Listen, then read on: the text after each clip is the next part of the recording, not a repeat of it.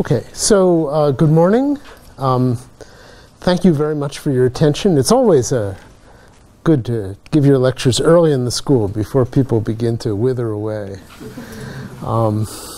So the arrangements for this course are going to be a little unusual, but I hope it'll be clear. I have a bunch of lecture notes which I'm not going to show you in these lectures. I'm going to lecture on the blackboard. But there will be lecture notes which you will find on the Indico page. Presumably after the lecture you can go and study them. I'm going to show some figures from those lectures on the screen here as we proceed. So that'll be the setup for the 4 lectures. The course of lectures that I'm supposed to give is the Standard Model and its applications to the Higgs boson. And so that's more or less what I'm going to talk about. The 4 lectures are divided in the following way. The first lecture will be a more or less a remedial course in weak interactions for those of you who may not have seen all of this material in your courses. Theorists consider themselves very sophisticated about the Standard Model, but sometimes when you ask theory students questions, it turns out that they're not as sophisticated as they think. So I hope that this lecture will be at the right level. If you think this lecture was elementary school, come and complain to me, and I can raise the level in the subsequent lectures. On the other hand, if there's a lot of material in this lecture that you haven't seen before, or that you haven't seen presented in the way that I'm going to do it, I'd also like to know that, so again, I can think about the level of the next 3 lectures. The second lecture will be about a very important principle in the Standard Model called the Goldstone boson equivalence theorem. This is the statement that W and Z bosons, when they're accelerated to very high boosts, the longitudinal part resembles the Higgs boson, which was necessary to give that boson a mass. And this is it's actually a very subtle thing, because the use of this theorem is different in different processes. It has different implications for different processes. And I'd like to kind of go through the different ways that this theorem appears in some illustrative particle physics processes. Lecture 3 will be about the Higgs boson in the Standard Model. And again, this will be kind of the course in what are the interactions of the Higgs boson and how is that reflected in its decay modes. And then the 4th lecture will be about what's called Standard Model effective field theory. And this is a formalism which is very much in use today. It's both used and abused. And I'm going to try and tell you what I think about this and basically how to apply it in various contexts. So that's more or less the menu for this course. The first 3 lectures of the course, a lot of the material will be similar to lectures that I gave at the CERN school a couple years ago. And you're lucky that I've actually written up those lecture notes, and you'll find it at this archive number. So I hope that if you look at that paper, it'll be a kind of very straightforward presentation of some of the things in the first 3 lectures. The 4th lecture, I don't know where what I'm going to present is written up well, but I'll give you some references when we start that lecture. Again, the CERN school is for experimenters. You guys are all theorists. But be careful. You might find the level of these lectures correct. And I would appreciate some feedback on that, as I say, to prepare my next few lectures. Another thing that you might want to look at, if you need a broader course in particle physics, is that I have actually a new book coming out called Concepts of Elementary Particle Physics. And the PDF draft is at this website. Don't click that on your phone. It's a 300-page book. But you might be interested in it. And it is within a month of going to the publisher, so I would really appreciate any feedback that you folks have on that. So this is supposed to be like the complete course of particle physics, but for those people who don't know any quantum field theory. So You folks all know quantum field theory, and I will assume that in these lectures, but hopefully there are things in there that will be useful to you. Okay, so let's get started. The purpose of today's lecture is to introduce, well, not introduce because you folks have seen a lot of this material before, but to tell you some things that you may not know, but on the other hand, it's very important to know about the theory of weak interactions. In particular, from experiment, why do weak interactions have the structure that they have? And how do we test that structure to a high degree of accuracy? A lot of the discussion in this lecture will be about E plus E minus collider physics. Now, probably there are some of you in the room who think that collider physics and hadron collider physics are synonyms. But actually, it's not true. Before you were born, there was a lot of discussion of E plus E minus collider physics. I was certainly involved in that way back in prehistory. And I think that there's a benefit to that because in electron-positron collider physics, you get to actually collide elementary particles. And so the couplings and angular distributions are actually directly displayed for you. Whereas at the LHC, what you find is you're always like doing these calculations, which have very simple structure, and then totally confusing that structure by integrating with parton distributions, doing jet selections, worrying about the backgrounds, which are similar to the reactions that you're looking at, et cetera, et cetera. And so I think for many students that leads to an over-reliance on Monte Carlo, and maybe not enough on trying to understand the physics nature of the basic elementary processes. And so there'll be a lot of emphasis on that subject in this lecture and actually in all of the lectures in this course.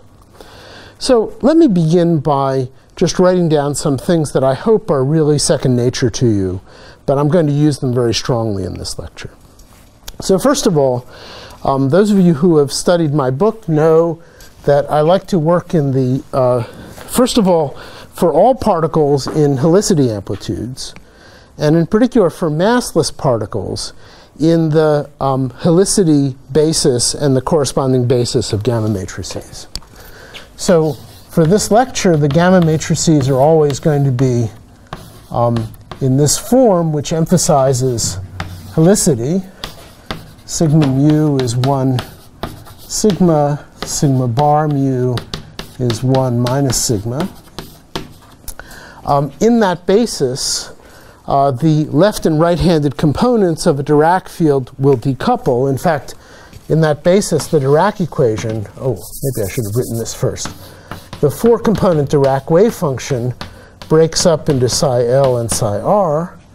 The Dirac Lagrangian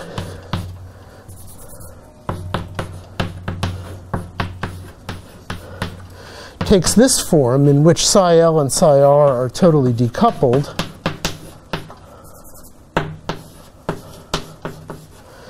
And the mass term is a mixing between psi L and psi R. So it's psi L dagger psi R plus psi R dagger psi L. And this equation it's a very useful equation in two different ways. First of all, in many of the experiments that I'll be talking about today, it's correct to ignore the fermion masses. For example, when we study the Z boson with high precision, the Z is at 91 GeV. The B quark has a mass of about 4 GeV.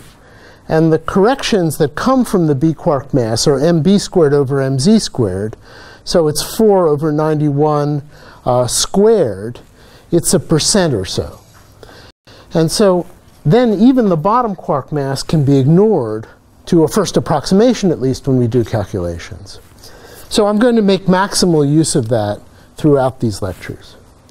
The second thing is that you see that if the theory is massless, the psi left and psi right are completely independent from one another in the Lagrangian. I guess if you're a very sophisticated theorist, you'd say, well, they're linked through anomalies. In general, I'm not going to emphasize anomalies in this course, but if you're curious, you can ask me offline. In any event, in order to give a mass to any particle, you need to link together the left and right-handed components of the fermion field.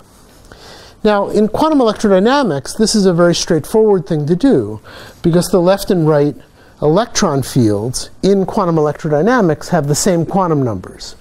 The only relevant quantum number is electric charge, and left and right-handed electrons have the same electric charge. But in the weak interactions, it's totally different. The left and right-handed components of the electron field, and actually of all fermions, have different SU2 cross U1 quantum numbers. And so therefore, this term here is forbidden by the gauge symmetry of the weak interactions. And that's maybe the most important statement that you have to understand about the weak interactions. And in particular, that's the reason why the Higgs boson, for better or worse, is necessary in our theory of elementary particle physics. And so I'd like to, first of all, give you a little of the experimental background of that statement, tell you a little about the structure of the standard model of weak interactions, and then discuss the precision tests of that model, especially in measurements at the Z boson. So let's just consider this a little further. I'd like to write some consequences of this structure. For a massive fermion, if you solve the Dirac equation, you get some 4-component U and V matrices. I'll write 4-component things with capital letters. What goes up here is the left-handed and the right-handed components. And in a massive theory, they're mixed by the mass term. So what goes up here is basically E plus P times a spinner, which represents the spin direction of that fermion, and the square root of E minus P down here. And for the UL, just the opposite. E minus P upstairs and E plus P downstairs. And as you folks learned in your field theory course, there's a similar structure for the V matrices that represent antiparticles. When you have a massless particle, the top is supposed to decouple from the bottom, and you see that happening. So for example, for a massless particle, we can just ignore half of this. And then you would get something like UR, which would be the top part, is the square root of 2E times whatever the spinner is. And UL is, again, the square root of 2E times the spinner. But now it has to be a special spinner. For example, for the momentum parallel to the 3 direction, this has to be spin up, and this one has to be spin down. So the top entry here will represent a massless fermion with its spin propagating in the right-handed sense. The bottom one is a massless fermion with its spin in the left-handed sense. And those are the only particle states, positive energy solutions to the Dirac equation, which are allowed for massless particles. The antiparticles of these particles, as you know, are the V left, whose wave function is the square root of 2E. It's, again, only present in the upper components. But remember, for an antiparticle, the spin is the opposite of what appears in the spinner. So this would be down. And for a V right, which is the antiparticle of this particle, you would get something like that. Okay. If you put these spinners together, you find the helicity conserving vertices for spinners to go to a vector boson.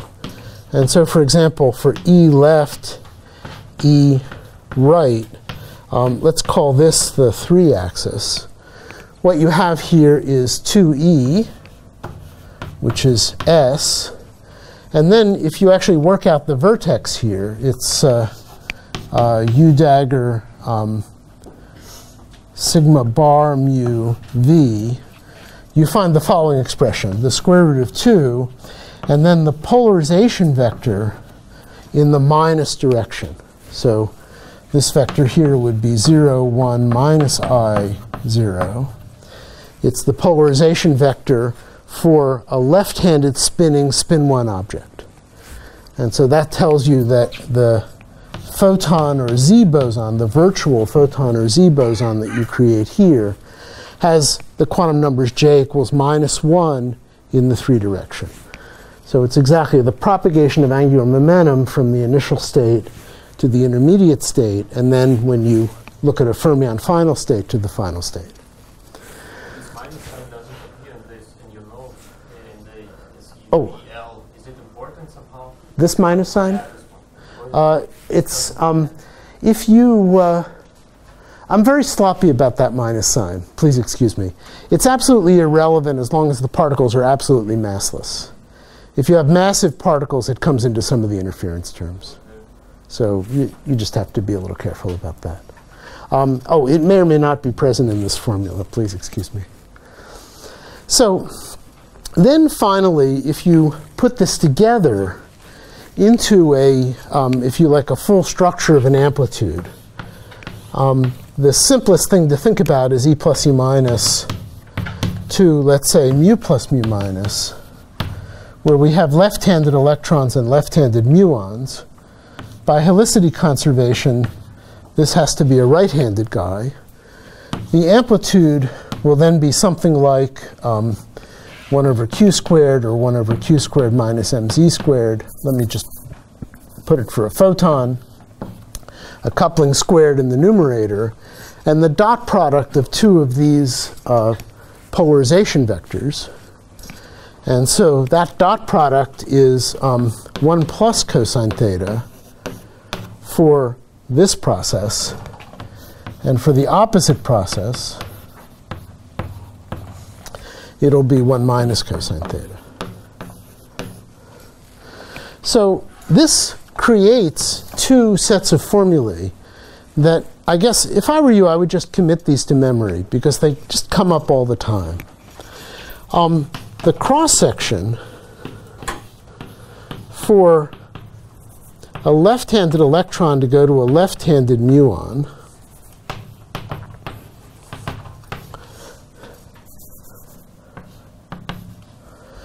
for mu left, it's proportional to 1 plus cosine theta squared, the square of this thing.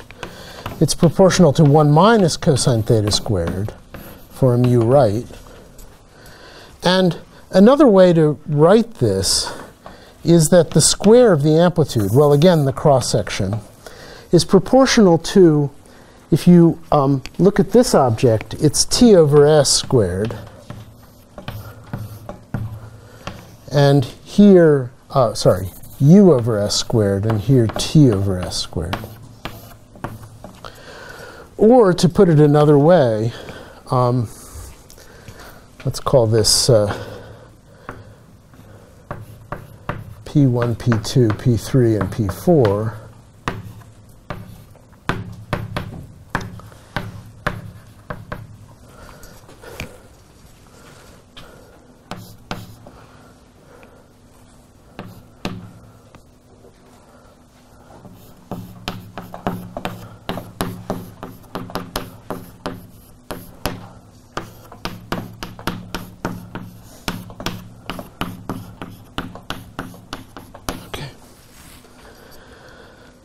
Okay, so how many of you have seen all these formulae before? Please raise your hand.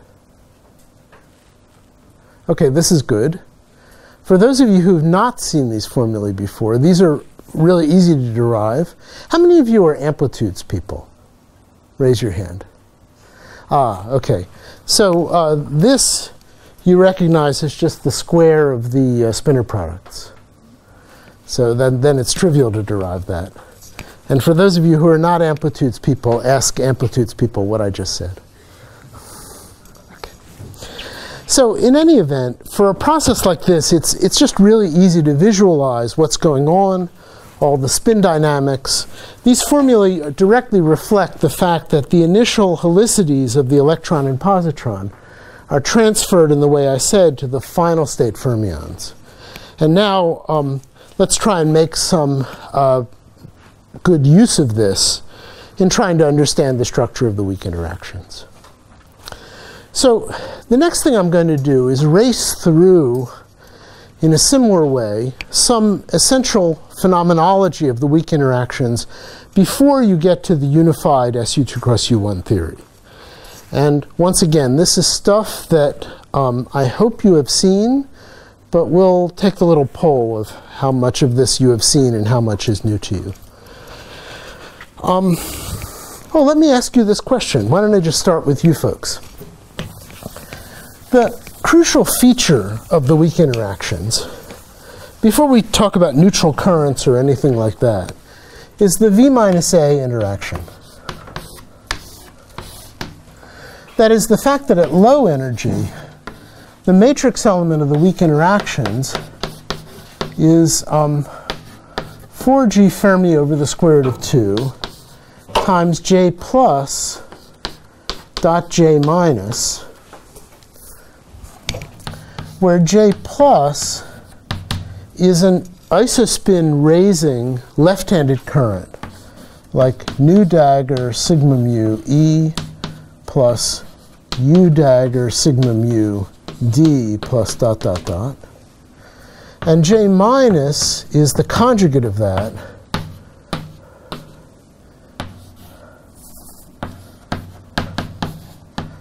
the corresponding isospin lowering current.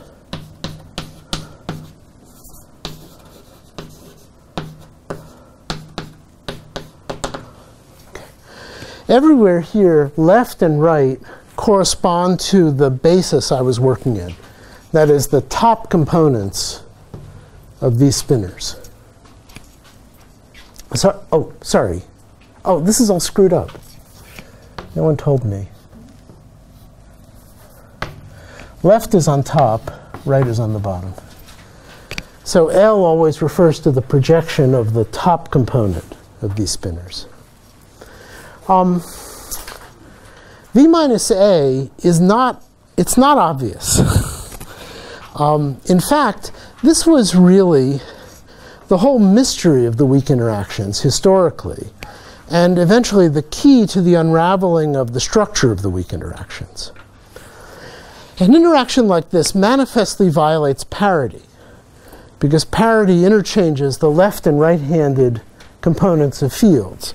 It turns a right-handed spinning particle into a left-handed spinning particle. And parity in the early 1950s was considered an inviolable principle of nature. After all, parity had been tested in atomic physics and in nuclear physics, and it seemed very non-trivial at the time that it basically worked perfectly in both of those domains. This led to mysteries in elementary particle physics in the 1950s, where people interpreted results assuming parity conservation and found that particles that seemed to be identical were produced in parity reversed reactions. Most noticeably, the K-meson, the neutral K-meson, was produced both as a parity even particle and a parity odd particle. And people said, how could this be? You all know, I guess, that Li and Yang broke this logjam by saying, number one, there was something called the weak interactions, which was different from the nuclear forces. And number two, parity conservation had never been tested specifically in the weak interactions. And this is a very, if you like, it's a very simple observation. It's commonplace to us now, but it was sufficiently important in the 1950s to give those guys the Nobel Prize. And almost immediately it was discovered that in specifically the weak interactions, in beta decay, other low energy particle decays, parity conservation was not only violated, but it was violated maximally. That is to say, the left-handed components of fields participated in the weak interactions. We're now talking about the charge-changing weak interactions. But the right-handed components did not participate. So now, after decades of experience, we have some really striking examples of V minus A, where there are really qualitative things about particle physics that V minus A is necessary for these things to happen. And I'll make a little list of them here, and I'd like to go through at least 3 of them. The 4th one I think I'm going to leave to you to investigate. The first one is just that V minus A implies that when you have beta decay, the beta decay electron is polarized in the left-handed sense.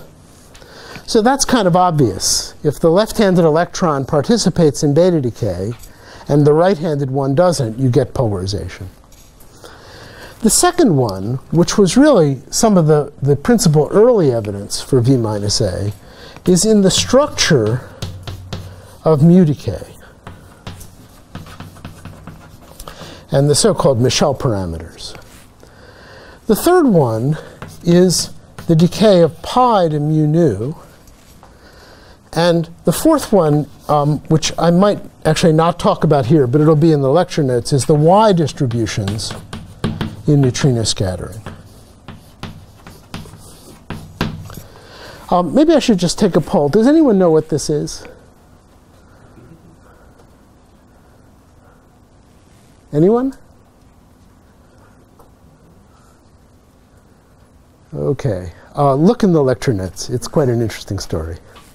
I'll talk about the first 3, and these are things that really you should know. The first one requires just the formula that I have on the blackboard here once I've actually written it down correctly.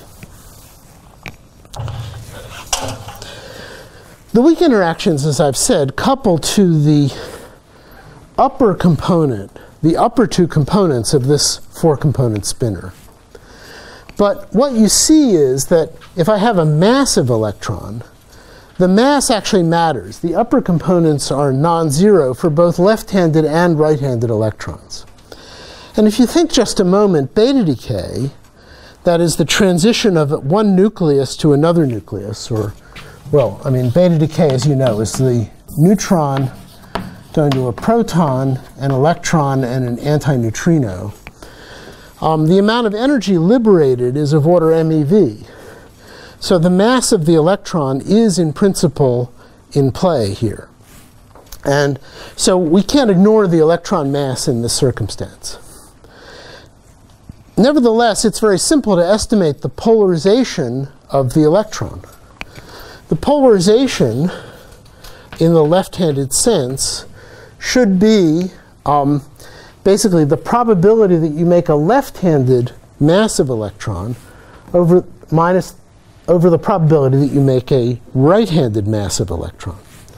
So it'll be something like the square root of E plus P squared minus the square root of E minus P squared divided by the sum of those things. So the polarization, we'll encounter this a couple more times in this lecture, is formally defined as the probability of a left-handed particle, or whatever, the probability of a left-handed particle minus the probability of a right-handed particle divided by the sum. It's always a number between 1 and minus 1. In this case, this is pretty easy to work out. The numerator is proportional to P, the denominator is proportional to E. This is the velocity of the electron. So what V minus A predicts is a striking regularity where, as you go to different nuclei and you look at different beta decay transitions and you measure the polarization of the electron, which actually typically is done with Mohr scattering, so it's a little imperfect. But if you're clever, a clever experimenter, you can do it well. What you should see is a regularity where, as the electron becomes more and more relativistic, its polarization in the left-handed sense increases proportional to velocity until finally, for a very relativistic electron, only the left-handed state is produced and the right-handed state is not produced. So it's hard to find really current data on this, but here's a 1970s version of this data. And actually, it's pretty remarkable. Regularity is well preserved. I must say I don't understand the experimental problem here, but these are intermediate velocities. But you can see that as the electron becomes very relativistic, first of all, the polarization does go to 1, and actually it follows exactly the law that we've derived here in a very simple way. So V minus A. The second of the things that I have on this list has to do with the structure of mu decays and the Michel parameters. So how many of you have actually computed the observational form of mu decay? Anyone? Oh, this is a really nice exercise. It's done in my textbook in a you kind of have to cheat because I didn't assume that people knew the trace theorems. But since you guys know the trace theorems, or maybe this kind of regularity, it'll be very easy for you. Here are the basic ingredients. Let's do this over here.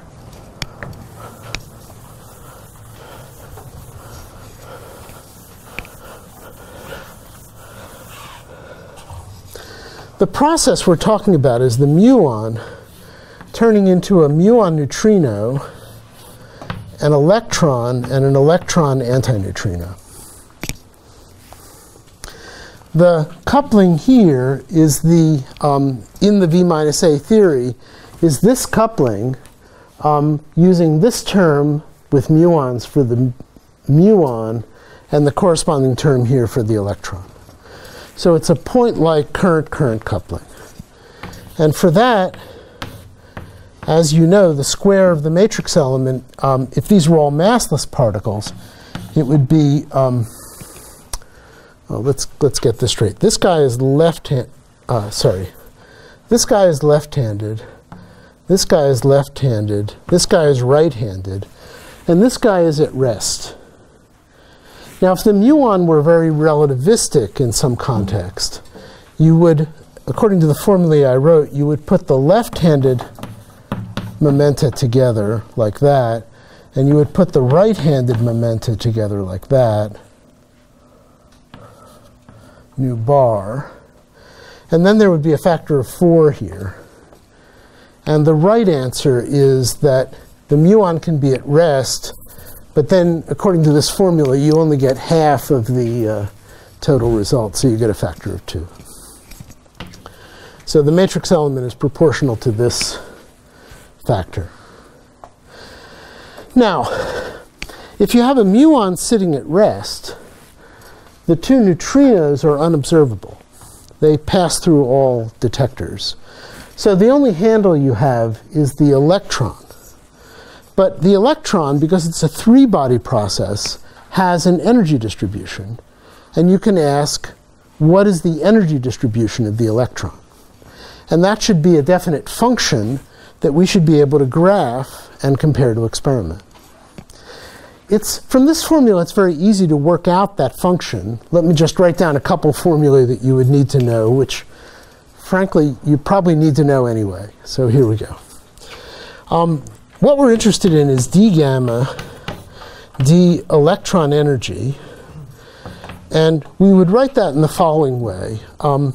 We need the integral over 3-body phase space, 1 over 2 mu, and the square of the matrix element. For a 3-body process, all of them massless particles, there's a very nice representation that we can use. We can write x mu is equal to 2p mu, xe, 2p mu dot pe over m muon squared, or in general, the total center of mass energy of the process. X nu is 2p mu dot p nu over m mu squared. And x nu bar is 2 p mu dot p nu bar over m mu squared. By momentum conservation, p nu plus p nu bar plus p nu plus pe equals the momentum of the muon. So the 3x's add up to 2.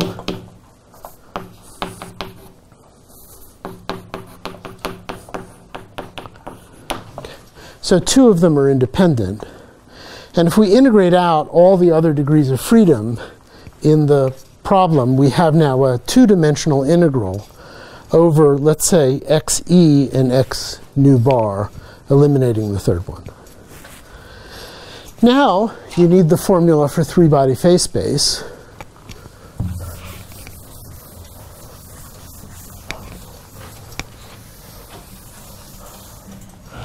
And let me write this formula. Is equal to the integral dxe, the integral dx nu, let me write the third one, dx nu bar, delta of xe x nu bar, times some constant, which don't hold me to this, but I think it's 128 pi cubed. Is this a formula familiar to you? How many people know this formula? Raise your hand. Some. Okay. It's fun to derive this formula. It's also the basis for a lot of elementary particle phenomenology. I think if someone has a question about that, you should probably ask me offline, though. Now, I don't want to deal with the overall constant, although you see there is a large denominator, which means that three-body decays in general and muon decay in particular are highly suppressed. It's probably this number which is most responsible for the long lifetime of the muon in practical circumstances. But what I'm interested in is the shape with respect to energy. So let's now translate this formula.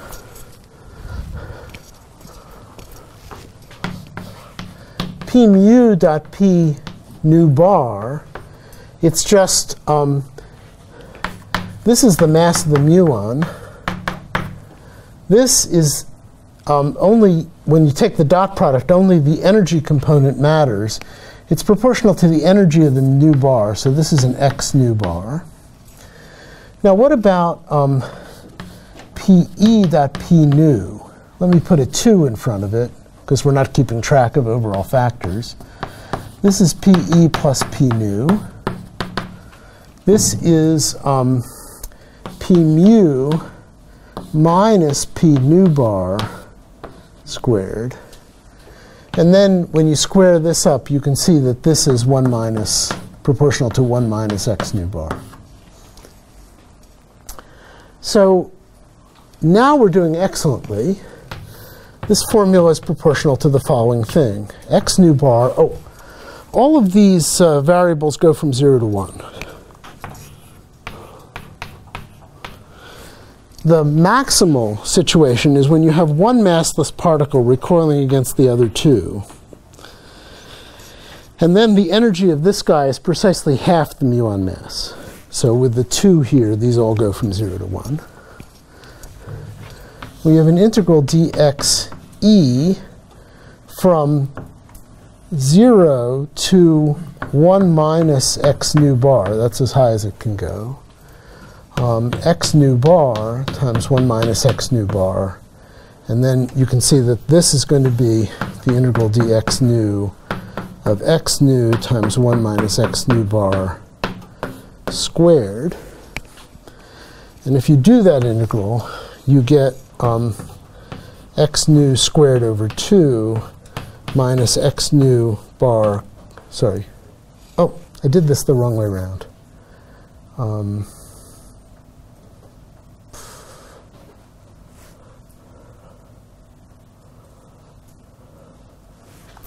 I'm an idiot.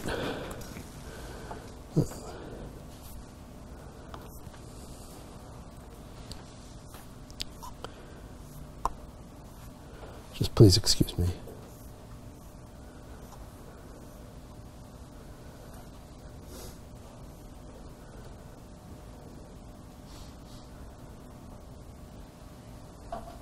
Oh, yeah, I am an idiot. I should have put this here. I should have put this here. Let's integrate it over the guy that we don't observe. That's the right thing to do. We just have this, and then you just do that integral. And you get the answer I was searching for, namely xe squared over 2 minus xe cubed over 3. So this is a very simple result. It's a very simple function. It's a function that has this shape. It goes between 0 and 1. You can check that the slope at 1 is 0. It starts like xe squared, so the shape here is parabolic, and it looks something like that. And so there's a characteristic function that looks like that, which is, this is the energy of the electron divided by the energy of the muon, and this is the rate, d gamma dE electron. And this is a directly measurable function. If you stop muons and then you measure the electron energies.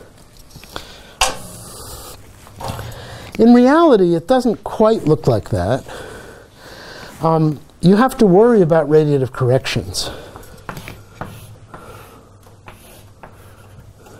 In particular, the electron can radiate a photon.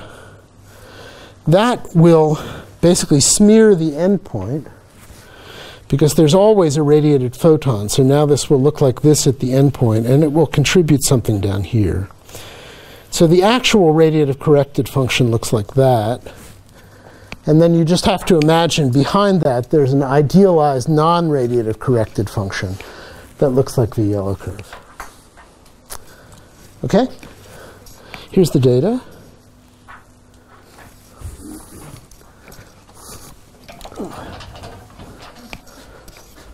Wow. It's just what I said it was. The solid curve is the radiatively corrected curve due to Serlin and collaborators. You see the data. This is from a Columbia group in the 1960s. And this theory really works extremely well. So all the features of this formula are coming from the structure here, which is the current-current interaction structure, and the assumption of V minus A. Maybe V minus A is not so obvious here. But there's a twist on this, which actually is very cool, which was done in the 1980s at the Triumph Laboratory in Vancouver. One of the things that this structure implies is that if you're at the end point in the electron, you're in a situation where the two neutrinos are recoiling against the electron. I assume the muon is stopped. Now, please notice the electron is left-handed, the new mu is left-handed, and the new bar is right-handed according to V minus A. That means that if the muon is right-handed, or maybe I should say if the muon spin is pointing in the 3 direction, then this particular orientation is forbidden. Okay, it doesn't conserve angular momentum. The angular momenta here cancel. V minus A says the angular momentum of the electron, which is highly relativistic, is always negative. If the angular momentum of the muon is positive, then you can't go from here to here. If you were to reverse this configuration, so the electron comes out backwards with respect to the muon spin, that's the maximum. So you can really do this experiment. For reasons that I'll describe in a moment, you take a proton beam, you make pions, you let the pions decay to muons, you bring the muons around, and you stop them in some chamber. You have a magnetic field in this chamber, so the stopped muons undergo spin precession. And then somewhere over here you have a counter. The electrons come out, and you count the number of electrons with respect to the spin precession angle of the muons. So there's a Berkeley Triumph group that in the mid-1980s did this experiment. And what they found was, within the limitations of the experiment, essentially perfect extinction up here when the muon spin points to the detector. So when the muon spin is pointing at the detector, you get no electrons. Actually, you get a couple % of electrons due to various imperfections. And then when it comes around here, you get the maximum number of electrons. So everything works according to this V minus A theory. Really very beautiful.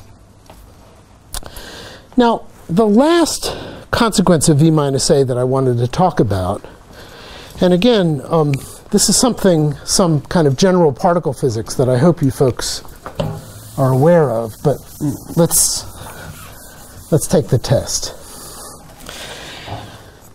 The V minus A theory says that the coupling of the weak interactions to electrons and to muons is universal. In both cases, it's governed by the coupling of U and D quarks to the weak interactions and then to electrons or muons.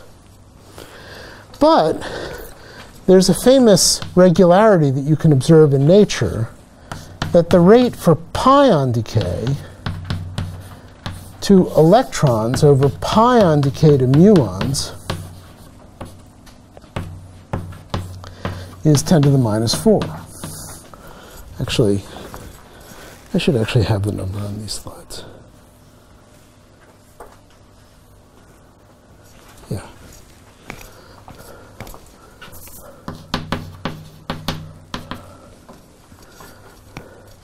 So, one might ask, if the weak interactions are universal with respect to leptons, why is it that pions never decay to electrons? They always, in practice, decay to muons. Who knows the answer to this question? Yes? Because of the mass, right? I mean... Why? Oh, you're absolutely right. Yeah, the mass mixes the left and right. So this number is me over mu squared, times some other factors that are not so important. And this number is 10 to the minus 4. It's proportional to the breaking of the symmetry, right? What symmetry? The chiral symmetry. Yes. But ultimately, that goes back to V minus A. So let's draw the picture. Here's a pion. It's going to decay to a muon, let's say a mu plus, and the neutrino. The neutrino, if the spins of the neutrino and the muon were arbitrary, if you did not have an absolute selection rule, then these spins can be anything, and this process wouldn't be suppressed by chirality. But in the V minus A theory, there are very specific predictions. In leading order, this guy would be left-handed, this guy would be right-handed, the total angular momentum would be 1, and this would be totally forbidden. A perturbation, which you could imagine, is to have a chirality flip here so that you can get out a mu left. But remember, this consequence is proportional to the square root of E minus P, which is proportional to the muon or electron mass. And so, if you can't do this, which is the maximal thing, but you can only do this, you get a suppression proportional to the mass, which then gives this factor in the relative decay rates. And, well, ordinarily you could do this, but with V minus A, or ordinarily you could just have this go. But it's V minus A that tells you that this is the maximal process, and you need to violate some symmetry to actually get a result consistent with angular momentum. So it's remarkable. V minus A is kind of everywhere. And so this is a property that we're now, if you like, I mean, it might turn out beautiful in the end, but for the moment we're stuck with it. Because now let's come back to the point that I made at the very beginning of the lecture. That a mass term in the Dirac equation is proportional to psi left dagger psi right plus psi right dagger psi left.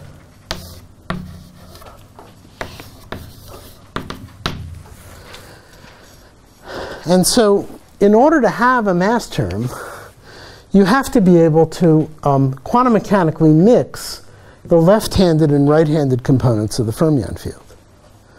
But now what I've shown you is just absolutely true from experiment, is that this guy couples to the weak interactions, and this guy does not couple.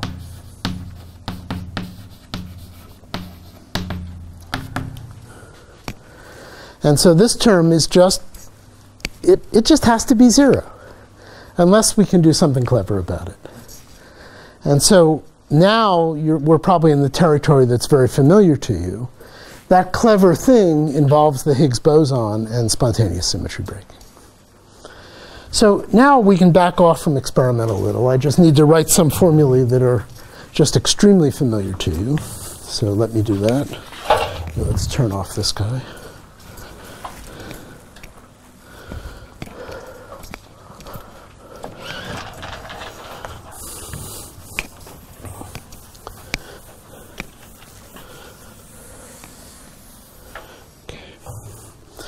So now we have to make some gauge assignments for the various fermions. So for example, for the electron, we want to put the electrons in some structure like that with the neutrino and the electron. Maybe I should say there are two ways to do this.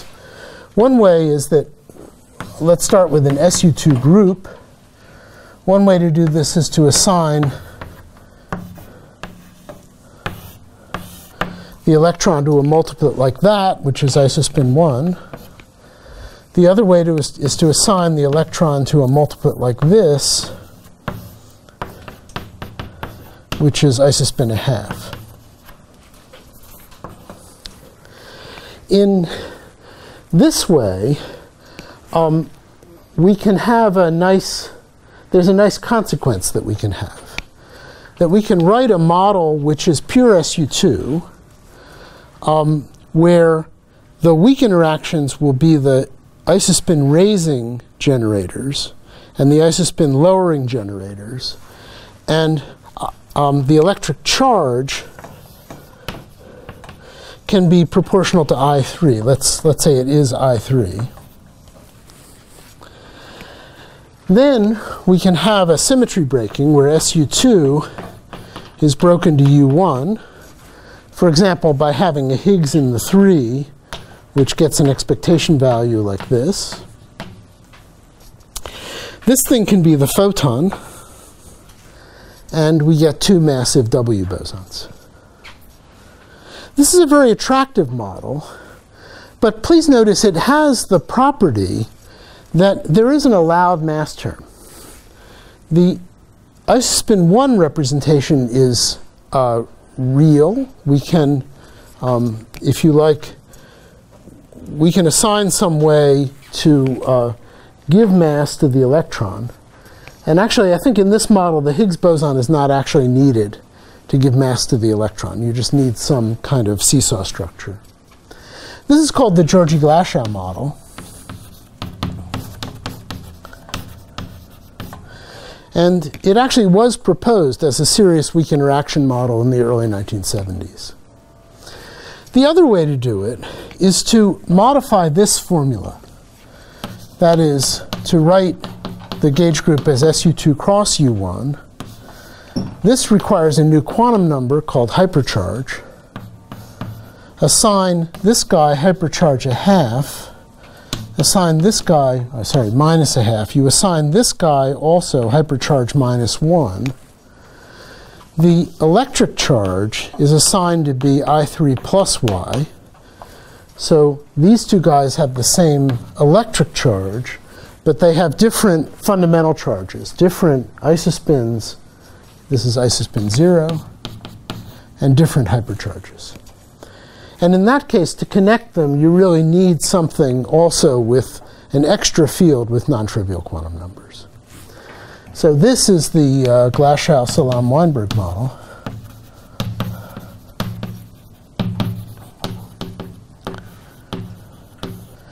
henceforth the standard model.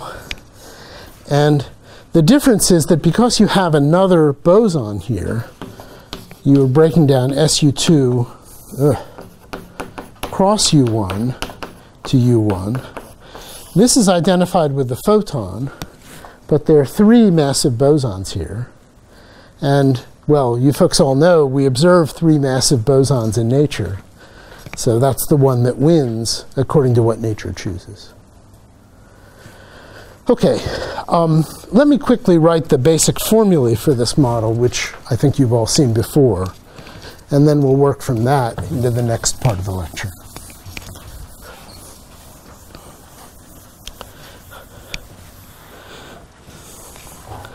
Oh, please notice the name Glashow associated with both of these models.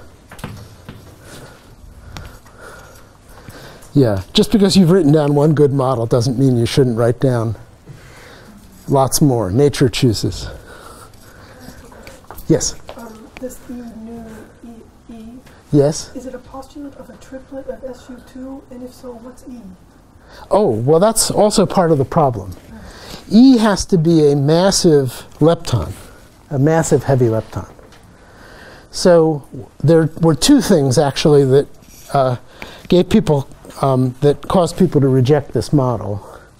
The first one is that there's no Z boson in it. The second is that searches for the E were made, and people were discouraged by that. Although the E was only searched for up to about 40 GeV. So with our current understanding, we should say, well, you should just wait until the limits on the E get to be hundreds of GeV. But of course, then the neutral currents were discovered, so then there was much less motivation to go there. I mean, now we know that this guy is excluded through its whole range. But in the 1970s, that was not known. But when I first learned about this model, as I say, back in prehistory, the reason given for rejecting it was that this E didn't seem to exist. Okay. Okay. So I guess the next thing to do is to write the couplings of this model. And let me write them in the following way. The SU2 cross U1 means that there are 2 independent coupling constants, which are called G and G prime. There's also the combination called E, which is GG prime over the square root of G squared plus G prime squared, which is identified with the electric charge. It's the coupling of the photon. So the delta L for this model is G over the square root of 2 times, let me just write this for leptons, the nu bar sigma mu E times W plus E bar sigma mu nu times W minus. The E coupling, and this is always the left-handed, the E coupling is any fermion sigma mu or sigma mu bar times I3 plus Y times the photon. So this quantum number is the electric charge, and is the electric charge in units, in natural units, and this is the electric coupling constant, which is given by that formula. There's a weak mixing angle, sine theta W, which is equal to this. And the Z charge is given by G over, I'm going to call this SW and the corresponding cosine CW. G over CW Z mu times F bar and then sigma mu F and then the Z charge. And the Z charge, one should probably commit this to memory, is I3 minus sine squared theta W times the electric charge. So you've all seen this formula derived in your quantum field theory course. Any? Yeah, raise your hand if you've seen this formula derived. Keep your hand up if you've committed this formula to memory. Oh, okay. Well, you can always Google it. Okay. With this formula, we can discuss a number of things, but I think the thing which is most important to us now is to discuss the pattern of charges of the Z. And I have that on a slide. I'd like to show it to you. I think that's the next slide here. Oh, God. I've lost control of this. Yeah, here we go. Okay, this is very important. Because the numbers here are also important. Maybe I should turn this off. So here's the formula that I wrote for the 4 species of the standard model for each generation. Nu, E, U, and D. So this is just the literal version of this formula that I wrote here. What are these SF and AF? SF is the Z charge for the left-handed plus Z charge for the right-handed particles. And AF is the polarization asymmetry, in the same way that I've defined it before.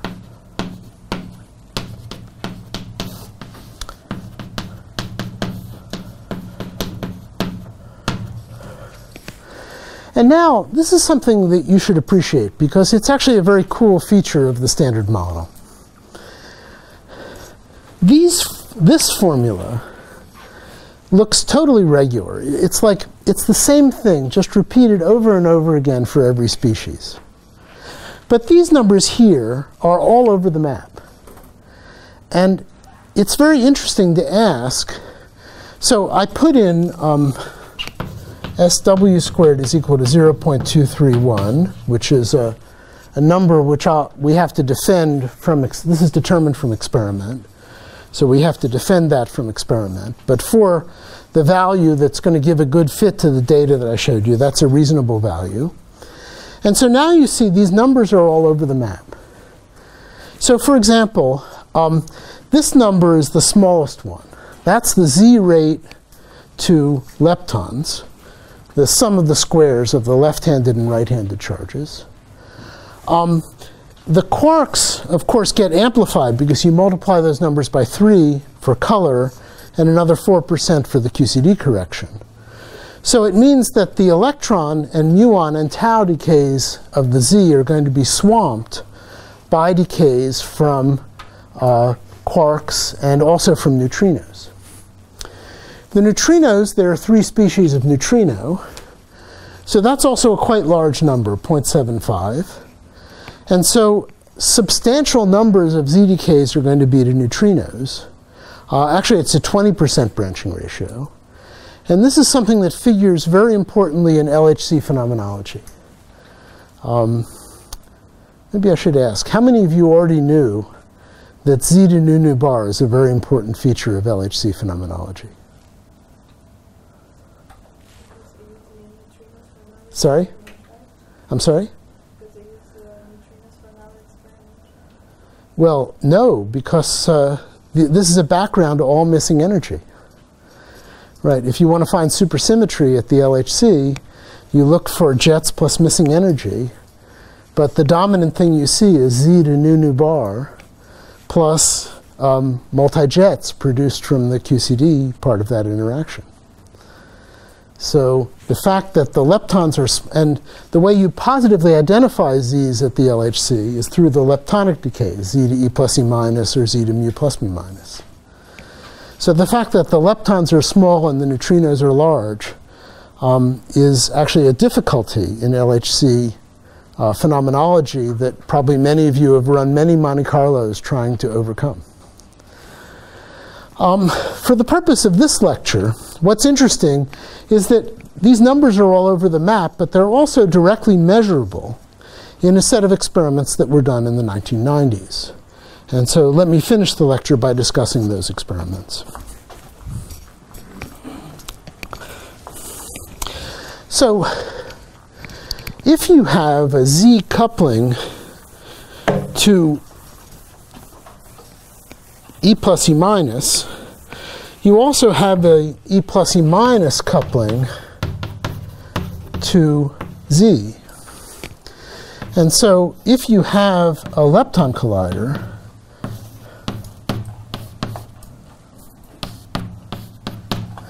you can actually take that lepton collider, adjust the energy to be, of each beam to be exactly half of the energy mc squared of the Z. So that would be 91 GeV divided by 2. Collide electrons and positrons together. As you adjust the energy, the Z, there's some background level, and the Z should appear as a resonance with a height of about 1,000 times the background. Then, if you're lucky, you can just sit here, and everything you're observing is Z decays. So this is now the energy of the collider. And you can just basically check off these numbers one after another.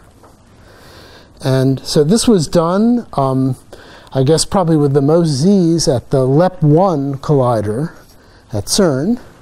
Also with a smaller number of Z's, but with some advantage we'll talk about in a moment, at my lab, SLAC. SLAC accumulated about 500,000 Z's, and CERN, with 4 experiments, about 20 million Z's. And then you can just look at every final state and see to what extent you can verify these numbers. So let me just show you a few pictures of this. And I think if you look into this more carefully, it's really a very interesting program. Here's, by the way, the calculation of the total Z width. It's just tree level that comes from these numbers. So you can see the contributions from nu, E, U, and D. The 3 is the number of generations. The 2 here is 2 generations, because, of course, the Z is not massive enough to produce the top quark. This 3.1 is the QCD factor. It all adds up to 2.49 GeV. That's, even though this is a tree level calculation, it's in very good agreement with the experimental result. And here are the branching ratios that you get. And in particular, as I said, 3 times this number is 20%. So there's a very substantial rate of the Z to totally invisible final states. Here is an interesting distribution. This is a very simple selection of the events. This is E charge, the charged energy, and the number of charged particles.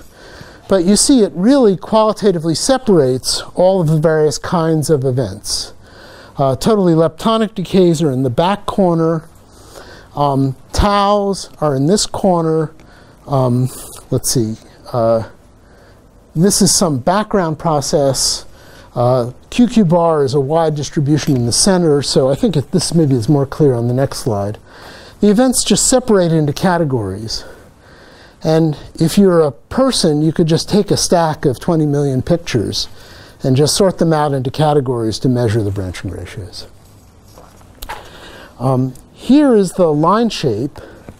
Actually, I think I'd like to show you this one first. This is the measurement of the line shape by the Opal experiment at LEP. So you basically take steps in energy through the resonance. The black is the theoretical prediction based on the position of the resonance gives you the value of the Z mass. And as you know, as we will discuss maybe in a little more detail in a moment, the Z mass is linked to other parameters of the theory. So the parameters of the theory that are relevant are G, G prime, and V, the Higgs vacuum expectation value. So there are 3 parameters. You can trade these 3 parameters for 3 more observable parameters, namely alpha, G Fermi, the strength of the weak interactions, and the mass of the Z. And probably you should renormalize alpha up to the mass of the Z, because otherwise you incur a large radiative correction. So this is the renormalization group running from 137 up to MZ, which makes this value about 129. From that, you can infer all of the parameters of the standard model, and then you can predict the resonance curve. The resonance curve it's quite interesting, and I don't have time in this lecture to discuss all the features of it, but it's something that you might want to look into. The most important aspect of this is that if you have E plus E minus to Z, in that process you can radiate photons from the initial state. And this turns out to be quite a large effect. The effect is alpha times the log squared of S over ME. And then there's another factor that comes in. So this number is about 0.1 at the Z mass. There's another factor that comes in, which is the width over mz. So that says that if the Z is narrow, if there are many photons, the spectrum will be distorted. And this whole quantity turns out to be about 40% for the Z experiments. So in fact, what happens is that the electrons and positrons annihilating at the Z aren't quite at the energy of the Z mass. They have to be at a slightly higher energy in order to take into account the radiation of photons. And I think that that's shown on this slide. So the red curve is the not radiatively corrected cross-section. The green curve is the radiatively corrected cross-section. The points are the average of the 4 LEP experiments. And there's a little note here that the measurement error bars are increased by a factor of 10 so that you can see them. And so it's just a fantastically successful validation of the various SFs that appear in the theory, the total rates. Now, more interesting than the SFs maybe are the AFs.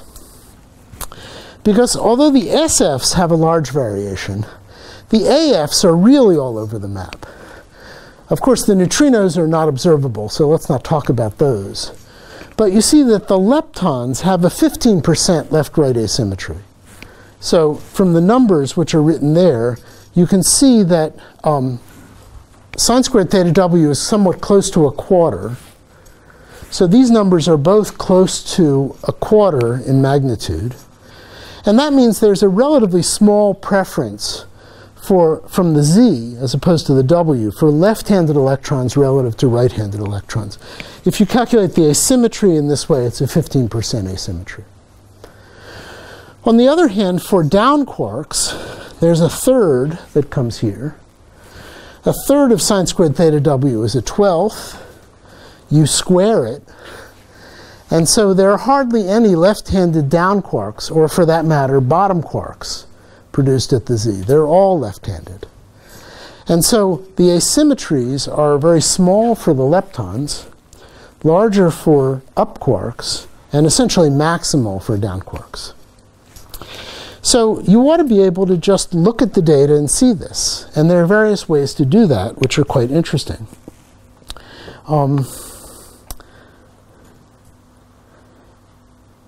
Here we go. Let's skip by that. Let's skip by this one too. Let's talk about this first. So in particular, a lepton which is very accessible is the tau lepton. The tau lepton decays by weak interactions. Essentially, it's the same decay mechanism that I showed you when you go to leptons for the muon. The tau can also decay to hadrons. That is to say, the tau couples to the weak current J+, which can then materialize as a pi, a rho, etc. The decay tau to pi nu is especially simple. And maybe it's worth just talking about that a little.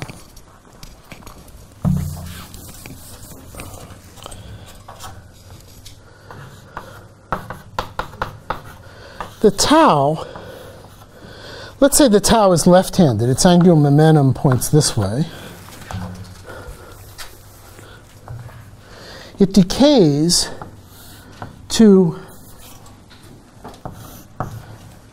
an electron, let's say to a neutrino and a pi meson.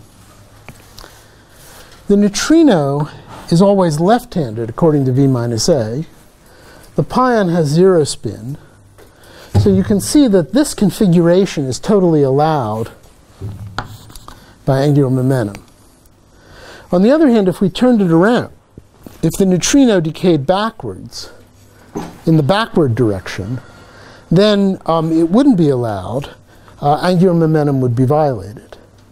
And so for a left-handed, so for a tau moving in the 3 direction and polarized in the left-handed sense, it goes to a fast neutrino and a slow pion. A tau in the right-handed sense would decay to a fast pion and a slow neutrino. And in fact, it turns out that the decay rates are proportional to the energy of the pion. So this is the prediction. This is the prediction in red for a left-handed tau emitted from the Z, in the green for a right-handed tau emitted from the Z. If the Z decayed equally to left and right-handed taus, the slopes would cancel and this distribution would be flat. The energy distribution measured by the Olive experiment is shown on the slide. And you can see that there's a slight excess of this over this. And so if you actually work it out, it's this 15% asymmetry. And then you can see this in a large number of tau decay modes to hadrons, and actually also in the tau decay mode to muons. So that's one way of verifying this 0.15 that I wrote for you for the leptonic side. Now, there's another way to do it, which we did at SLAC, which is actually extremely cool. If you have a polarized beam, you could directly measure the separate rates of E left and E right producing the Z resonance. And so the way the experiment is done is actually mostly done when you actually create the beam itself. So this is the device that was used to create the polarized beams. You have some laser which produces circularly polarized light. You have a device here called a Pockels cell, which depending on the voltage that you put across it is an adjustable right-handed or left-handed circular polarizer.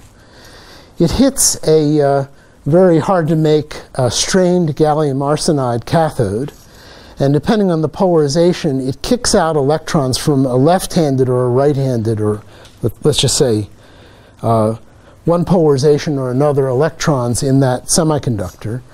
The electrons are then sucked up into the SLC accelerator system. They travel 4 kilometers down to the interaction region, and it turns out that when it's a left-handed polarized beam, you get more Z's than when it's a right-handed polarized beam. And actually at the bottom of the slide, you see the number for the measurement, so the error is now in the 3rd significant figure. Actually, there are many very significant measurements. If you write this in terms of the value of the effective sine squared theta w, you get some agreement that looks like this. So the top one is from the leptonic forward-backward asymmetry. The next one is from the tau polarization. The next one is from this measurement I just showed you. There are some other measurements which involve quarks. Actually, this one is from the B forward-backward asymmetry. And it looks like it's highly deviant, but you have to look at how many zeros there are in the error. These are the errors people quote. And when you average them all up, it turns out that you get a value of this sine squared theta w, which, as I said, 0.231 with the error in the 4th decimal place. So at the same time, you can, with this polarized beam, you could try and measure the bottom A sub B, the one that has to do with the down quarks, by looking for bottom quarks. Now, at the very beginning of the lecture, I told you that if you have a left-handed electron beam, and you make left-handed bottom quarks, this is a 1 plus cosine theta squared distribution, very peaked forward. If you have a right-handed bottom quarks, this is a 1 minus cosine theta squared distribution. So if the z hardly ever decays to bottom quarks, you get a 1 plus cosine theta squared distribution when you have a left-handed beam. But then with a right-handed beam, everything flips, and you get the 1 minus cosine theta squared distribution. So it should then be totally obvious. You start with a left-handed beam, you make z's, the b's all go forward. Start with a right-handed beam, make z's, the b's all go backward. Now it's not totally obvious how to tell a b from a b bar in this situation. So you can't do it perfectly, but you can see that the data is qualitatively in agreement with this prescription. When you have a left-handed beam, it's highly forward peaked. When you have a right-handed beam, it's highly backward peaked. And actually, the difference in the normalization is that 15% leptonic uncertainty that we just talked about. So, well, it really works. There's a lot more to this stuff. I recommend that you study it. This is probably something you have seen before, the final table of agreement with a long list of precision electroweak observables together with the best fit value of the 3 standard model parameters that I had written up here. And as you see, the structure now works extremely well. This is the number of sigmas deviation. But take that together with the ones that have the biggest deviations also have the smallest errors. So this is a theory, this SU2 cross U1 theory is a theory that's working extremely well to describe the structure of the weak interactions. Okay, it's 10:30, I'd better stop. There's one more chapter that I had in this lecture, which is S&T, and I think I'll postpone that to tomorrow. So thank you very much.